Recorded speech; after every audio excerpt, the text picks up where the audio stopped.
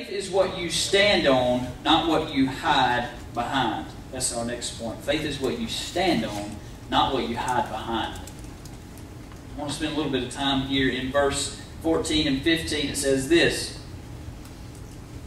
I need to find my place. I got all off track here.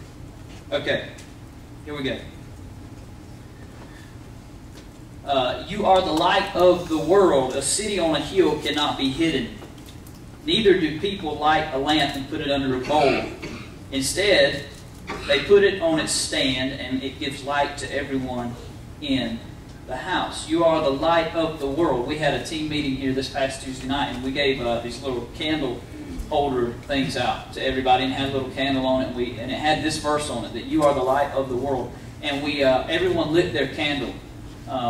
Because I challenged our leaders, I challenged our volunteers, and today I'm challenging you to be more bold with your faith. When they lit that candle this week, or Tuesday night, I challenged them to no longer look back, but to now look forward and say, how can I be more bold with my faith? And today I'm challenging you to do that. Because it's not what you hide behind, it's what you stand on. And you stand on your faith. You've heard that saying, stand on your faith, or keep the faith. You heard that saying before. I believe that today that's exactly what God's instructing you to do. That's what God's asking you to do. Stand on your faith. Don't hide behind it. And what am I saying when I say don't hide behind it? Don't keep it so private. That's right. The enemy would have you to keep it private, because guess what? If you keep it private, no one else can hear the gospel. No one else can hear and get the same change, the same exact result that God's doing in your life. And I said something last week about how many people won't celebrate your transformation. Many people will not want to hear what you got to say when you begin to share your faith. The statistic is this. I believe it's like 1% of Christians actually share their faith in their lifetime. 1% share their faith with someone else and what God's doing in their life. That's sad. And it's the reason that we live in a world where, or in Macon, 4 out of 5 people don't go to church. Why? Because we're not bold enough with our faith. And I think it's because we're scared. Like I said, we're scared that we're going to hurt somebody. But the light of the world, listen, it can't be hidden. A city on a hill cannot be hidden. You are that city on the hill. You are that light that is meant to shine to the world, to light it up in the middle of darkness. Don't we live in a dark world? Don't we live in a barren place where it looks like everything is just going crazy? Am I right? Amen. And every day it's something different. You are the light of the world. You are that flavor that's going to add to that bread. You are the salt of the earth. And God's looking for you to light up when there's darkness. I love seeing... Y'all know that song, Fireflies? Y'all know what I'm talking about? Anybody? Oh, we got 2 in the house. Okay, awesome. That song, I don't really like the song, but I kind of like the way it goes. It's kind of a weird song, but it's cool anyway, so whatever. Anyways, I like that song, but even more than that, I like fireflies. Anybody, when you was a kid, you kind of catch them, you poke the holes in the jar, and then y'all know the whole deal.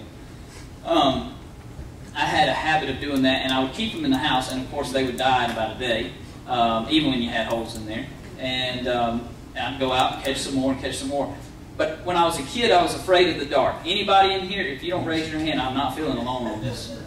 Okay, thank you. I was afraid of the dark as a kid. Matter of fact, I was probably afraid of the dark. I won't even say how long. I was afraid of the dark for a while. Yesterday, yeah, actually.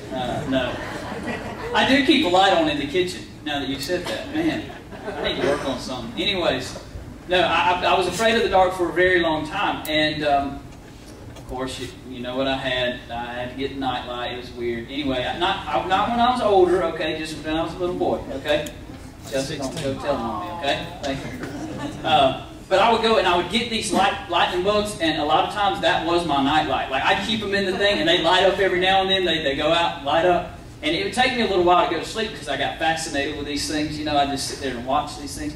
But in the middle of the darkness, there was this little light that my eyes were just drawn to. And you know when you're in a dark room and you want to get out, you're looking for some light. Am I right?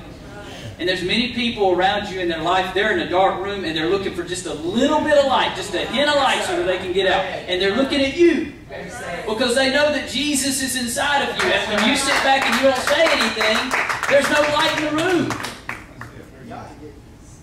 And they're looking for it. But because we're so scared that we might hurt somebody's feelings, or it might not be good, we might hurt somebody, that we don't light up. Listen, you need to be like that lightning bug in that room. I'm going to tell you right now. And you might die out one day, but I guarantee you it might burn out. But don't let it burn out when people need you. That's right. That's right. That's right. Because their faith may very well rest on you at that moment. They may need some of your faith to come off on them. Right. You know what I'm saying? To get them through what they're going through. That's right. Because they're running on empty. Listen, I was on my way to Florida just after my mom passed away. We went down to the beach for a few days. Well, I'd just gotten this new truck, hadn't had it very long, and Chelsea and Courtney know this story. But anyway, we are going down to the beach, and we're driving down the interstate, and you know, we're talking and stuff. And I said, "Hey guys, we got to get some gas pretty soon." I looked on the thing; it said 30 miles till I was going to be on it. Well, I thought, "Oh, I got 30 miles. That's cool, you know." We get to talking. Anybody been here? We got to talking, and the next thing I know, my truck starts slowing down. I was like, "Oh crap, here we go." And I'm pressing that pedal, boy, to the floor. I was like, "I'm going to make it to this exit," because we were literally 1.5 miles from the exit. And I was like, "I'm going to make it. I'm going to make it." Courtney, pray. And here we go. We're going. And we run out of gas. Like, we just literally run out. And I was like, I got a brand new truck, and I'm running out of gas, and I'm trying to get to the beach by a certain time. This is horrible. Anybody been there? And some of y'all ran out of gas this week, right? Anybody in here? I felt sorry for you because it was hot. But there's this thing that I believe was a thing from God. It's called OnStar. Anybody know what I'm talking about? I thank God for OnStar. I'm not going to lie about it. So this guy OnStar, and so I called and I was like, "Yes, ma'am. I don't know if you guys do this kind of thing, but I've run out of gas." "Oh, yes, sir, Mr. Sawyer. We will be right there." And I was like, "Well, how are you doing this? You know, I want to know the process. You know, how am I getting this gas? Is this coming from in the middle of nowhere? Like, what is this kind of thing?" And she says, "Well, they'll be there in about 10 minutes." And literally, in about 5 minutes, there's a guy. He pulls up in his pickup truck. He's got a little tank of gas and an orange vest on, and he puts this gas in my car. And I was like, "Man, this is the craziest thing I've ever seen in my life. 5 minutes flat."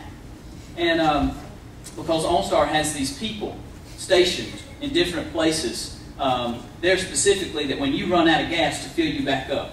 And you're that person. You are that person that when somebody runs out of gas, God says, hey you, I need you to go and help fill them up a little bit. They're running on empty. Can you hurry up and get over there? I told them 10 minutes, but you really need to get over there in about 5. Because if you don't, they're going to run out quick. They're going to be depressed by the time you get there. Because I was like, we got to get to the beach. It was hot. And I said, "Courtney, I'm just going to start walking." So I get out of the truck and I start walking towards the exit. I'm like, "I'm going to get there. I'll see y'all in an hour." Anyway, then the guy comes. I was like, "Man, this is awesome." So that's the thing with us, is that God is asking us to be the people who don't hide behind our faith, but we stand upon it. We say, "Hey, when you need some, I got a little extra. That's right. And I'm here to replenish you. I'm here to pour back into you and fill your tank." Are they seeing Him?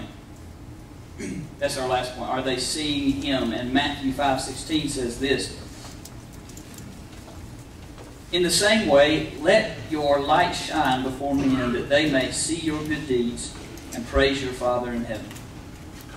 In the same way, let your light shine before men, that they may see your good deeds and praise your Father in heaven.